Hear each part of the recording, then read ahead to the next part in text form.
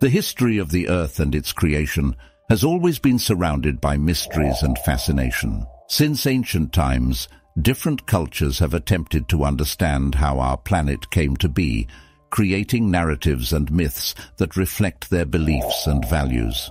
With the advancement of science, many of these stories have been reinterpreted through theories that seek to explain not only the formation of the Earth, but also its evolution over billions of years.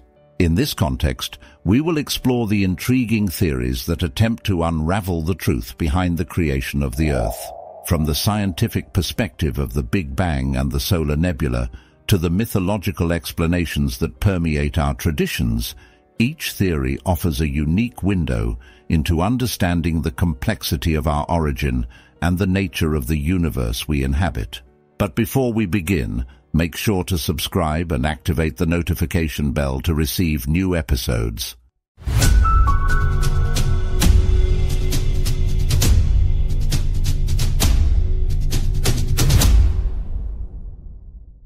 In Hindu mythology, one of the most fascinating stories about the creation of the world is the myth of Purusha Sukta, which speaks of a primordial being called Purusha. Imagine Purusha as a cosmic giant, a grand figure representing the essence of the entire universe.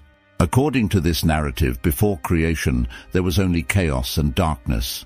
Purusha was the only being that existed, a divine consciousness encompassing everything, but without a defined form.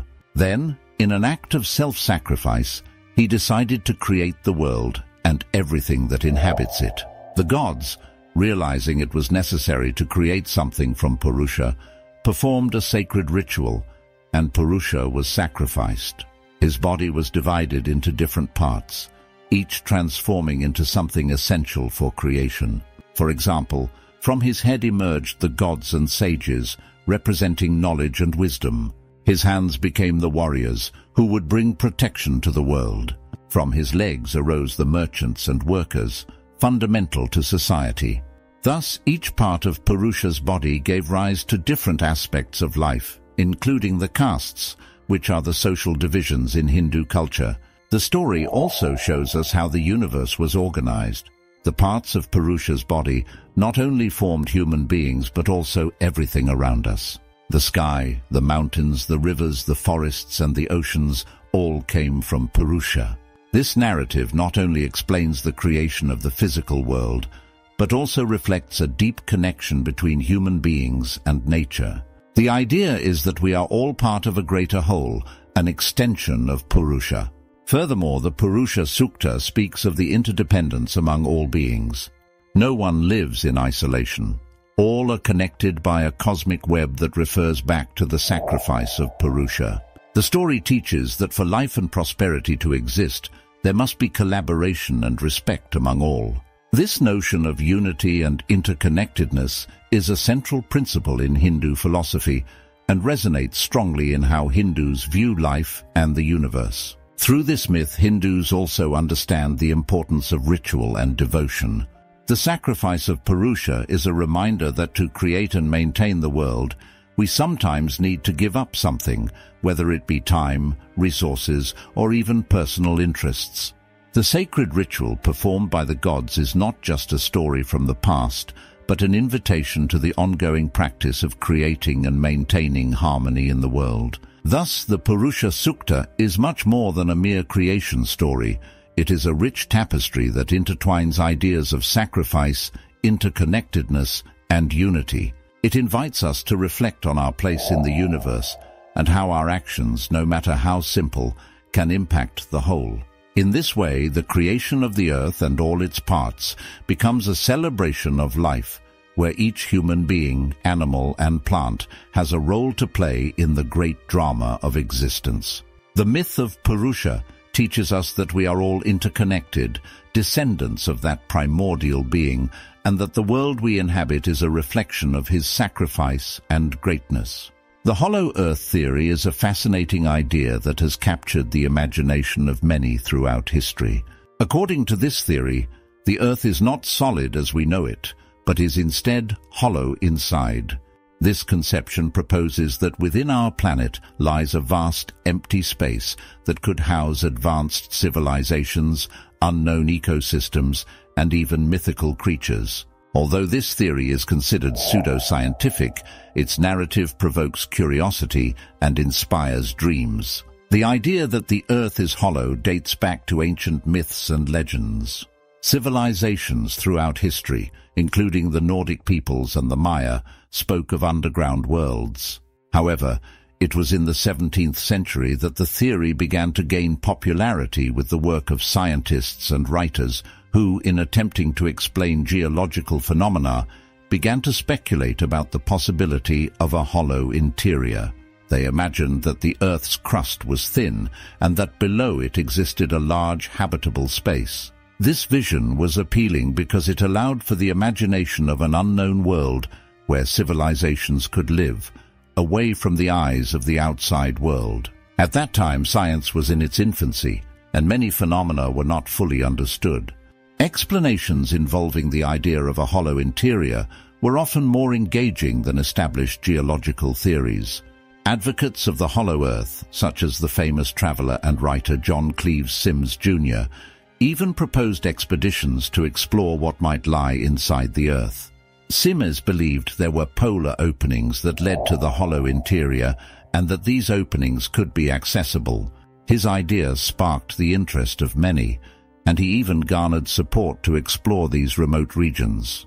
But how can we understand the attraction of this theory? The idea that there could be secret civilizations beneath our feet is undoubtedly captivating. It sparks curiosity about what might be hidden in the depths of the Earth and offers a sense of adventure and discovery. Imagine finding an ancient city with advanced technology that has lived beyond the reach of our society for millennia. The Hollow Earth narrative also fuels stories of science fiction and fantasy, inspiring novels, movies, and even games. However, modern science does not support this theory. Geological research, including seismic analysis and studies on gravity, shows that the Earth is made up of several layers: the crust, the mantle, and the core.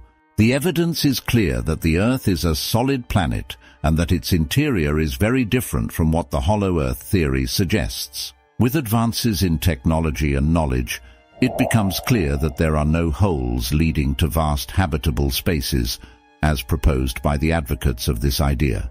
Despite its lack of scientific foundation, the Hollow Earth theory continues to capture the imagination of many. It serves as a reminder of how the human desire to explore the unknown and discover new worlds can lead to the creation of intriguing stories and theories. Even though science has demonstrated that the Earth is solid, the idea of a hidden world beneath our feet remains a fascinating part of popular culture, evoking images of adventures and mysteries waiting to be uncovered. The young Earth theory is a belief that asserts that our planet was created by God in a relatively short period, between 6,000 and 10,000 years ago. This idea contrasts with the widely accepted scientific view, which states that the Earth formed about 4.5 billion years ago through slow and gradual geological processes. To better understand the young Earth theory, it is important to consider its roots in religious tradition and how it has developed over time. The origin of this theory can be found in literal interpretations of the Bible, especially in the book of Genesis, which describes the creation of the world in 6 days. Advocates of this view believe that by strictly following this narrative, it is possible to determine an approximate age for the Earth. For them, each day of creation corresponds to a 24-hour period, resulting in a timeline that places the creation of the planet just a few millennia ago. This is part of a broader perspective known as creationism, which opposes the theory of evolution and other scientific explanations for the origin of life and the universe. Supporters of the young Earth theory generally reject the geological timescales accepted by science, which are based on evidence such as radiometric dating, the study of rock layers and fossils, and the observation of geological processes in action. For them, the complexity and beauty of the world are seen as proof of the direct work of a creator. Many who believe in this theory maintain that evidence of God's creation is present in nature, in extraordinary events, and in the features of the earth. For example, they may point to the appearance of certain fossils or geological formations, and argue that these elements can be explained more coherently with the idea of a creator than with established scientific explanations. However, the young Earth theory faces significant criticism. Scientists and geologists often argue that the evidence accumulated over decades of research clearly demonstrates that the Earth is much older than the timeline proposed by creationists. The geological record, for instance, shows layers of rock that formed over billions of years, and radiometric dating allows for precise determination of the age of rocks and fossils. Furthermore, many critics of the young Earth theory view it as an approach that ignores the rich and complex history of the Earth. The idea that the Earth is young can overly simplify what we know about our planet, its transformations, and the evolution of life. The scientific understanding of the Earth helps us appreciate not only its antiquity, but also the processes that shaped its surface and the environments that sustain life. In summary, the young Earth theory is a belief that presents an alternative view on the origin and age of the Earth, grounded in literal interpretations of religious texts. While it has strong support among certain religious groups, it is widely contested by the scientific community. The discussion surrounding this theory reveals the tensions between faith and science, showing how different worldviews can coexist, but also come into conflict. This difference in perspective on the age of the Earth and its formation invites a deeper dialogue about our existence and the place we occupy in the universe. Imagine that life on Earth did not begin here, but rather in some distant part of the universe. This is the fascinating idea behind the panspermia theory. According to this theory, life, or at least the microorganisms that gave rise to it, may have arrived on our planet aboard comets, asteroids, or even particles of space dust. The notion is that before becoming a habitable planet, Earth could have been a receiving location for life forms that traveled through the cosmos. The theory of panspermia raises intriguing questions about how life could have spread among planets and even between stars. The idea is that during the early days of the solar system, billions of years ago, Earth was undergoing very different conditions from those we know today. It was a hostile environment with intense radiation, extreme temperatures, and an unfavorable atmosphere. However, life in the form of microorganisms could have survived on small celestial bodies, such as asteroids and comets. These bodies, carrying the first signs of life, could have been launched into space in catastrophic events, such as explosions on neighboring planets. Once in space, these microorganisms would have the ability to withstand extreme conditions. Studies show that some bacteria and fungal spores can survive in hostile environments, such as the vacuum of space and intense radiation. If these tiny beings, almost invisible to the naked eye, had settled on a comet that passed near Earth, they could have fallen onto our planet during an impact event. Thus, instead of life originating from a single point on Earth, panspermia suggests that it could be the result of a much larger and more complex cosmic process. This theory not only offers a new perspective on the origin of life, but also makes us reflect on what it means to be human. If life on Earth may have come from space, it connects us to a much broader universe. We might not just be inhabitants of an isolated planet, but part of a vast and intriguing cosmic ecosystem. Furthermore, panspermia raises the possibility that life exists on other planets or moons in the solar system, such as Mars or Jupiter's moons like Europa. These icy worlds, which may have liquid water beneath their surfaces, are considered places where life could potentially thrive. However, panspermia does not provide definitive answers about the origin of life. It merely suggests that life, or the elements that support it, may have a more complex origin than we thought. For many scientists, the idea is appealing as it opens new lines of inquiry. What could be discovered by exploring the far reaches of the solar system? What secrets does the universe hide in its vast depths? Panspermia, therefore, is more than just a theory. It is a window into new possibilities. It encourages us to look to the sky and ask whether we are not just the product of our planet, but also of a universe that, in some way, plays a role in the creation and continuity of life. Each bright star we see at night could very well be a beacon from a past that is still unfolding, leading us to a future full of discoveries and questions. Life, after all, may be a cosmic journey, and we are just the travelers who are still learning about our destination. In ancient Egyptian civilization, the creation myth revolves around Atum, a powerful god and creator. The story begins in a time very distant, before any form of life, when all that existed was a vast chaos, represented by the primordial waters called Nun. Imagine a dark and deep sea, where nothing could be seen, where life had not yet begun. In that emptiness, Atum emerged, rising from the waters like a bright light, a sign that something grand was about to happen. Atum was considered a solitary god, but he held great power within himself. He looked around and realized that loneliness was not his only option. With a surge of will and desire, he decided to create the world.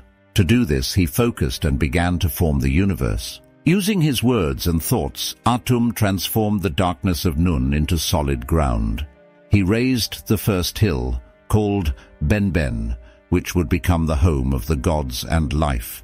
But creation did not stop there. Atum, feeling that he needed companions to populate the world he was forming, decided to create other gods. First, he created Shu, the god of air, and Tefnut, the goddess of moisture. Shu and Tefnut represented the light and space that would allow life to flourish. As soon as they were born, Atum was pleased, but soon missed them when they went to explore the world. With this, Atum, concerned, decided to send Shu and Tefnut on a mission to discover what lay beyond the waters. After their exploration, Shu and Tefnut returned, bringing new knowledge and experiences. They also brought back light and moisture, essential for the creation of life. With their presence, Atum's creation expanded even further. Together, they gave rise to a new generation of gods, including Geb, the god of the earth, and Nut, the goddess of the sky. Geb and Nut were in love, but their love was forbidden, and Atum separated them, making Nut stay above Geb, thus forming the great vault of the sky that covers the earth. With the sky and earth separated, life began to thrive. Atum watched the creation of humans, animals, and plants. He used the earth and the waters to shape the forms of life that would inhabit the world. The Egyptians believed that by creating life, Atum became a father to all. He not only gave rise to the gods, but also to all beings that inhabited Egypt, including the Egyptian people themselves. The Egyptians honored Atum as the great creator and considered his works sacred. For them, each element of nature had a special meaning, and everything was interconnected through the will of this god. The pyramids and temples were built in his honor, and rituals were performed to thank Atum for his creation and protection. This creation myth was not just an explanation of how the world began, but also a way to understand the role of the gods and the importance of order amidst chaos. Atum, emerging from Nun, symbolized the light and life that could arise from the deepest despair and disorder, demonstrating that even in the darkest of times, hope and creation can always be reborn. Throughout this section, we explored the various theories about the creation of Earth, from scientific explanations to mythological narratives that have shaped our understanding of the cosmos. Each theory brings with it a wealth of information and a new perspective on the origin of our planet, challenging us to think more deeply about our existence and the role we play in the universe. While some of these theories are more widely accepted than others, each holds unique value and contributes to our understanding of the history of Earth and the cosmos. Now that you've had the opportunity to learn about these intriguing ideas, don't miss the continuation of this journey. In Part 4, we will delve even deeper into the implications of these theories and how they influence our worldview. Subscribe to our channel so you don't miss any updates, and stay tuned for content that will expand your horizons. Join us and discover more about the mysteries of the creation of Earth.